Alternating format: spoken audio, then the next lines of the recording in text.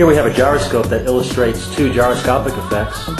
One is the interaction of torque in one direction and spin in another direction, and the other is precession. So I'll get it up to speed, place it on the pedestal. Right now the center of gravity is offset from the center of the pedestal, which creates a moment about the horizontal axis that interacts with the spin along the axis of the gyroscope, which causes precession about a third direction.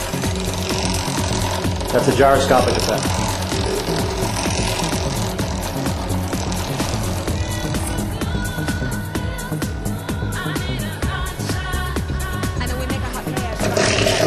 Spin, it would appear to be turning counterclockwise, but in fact it appeared to be turning clockwise, which means the toy actually reverses the direction of its spin during this process.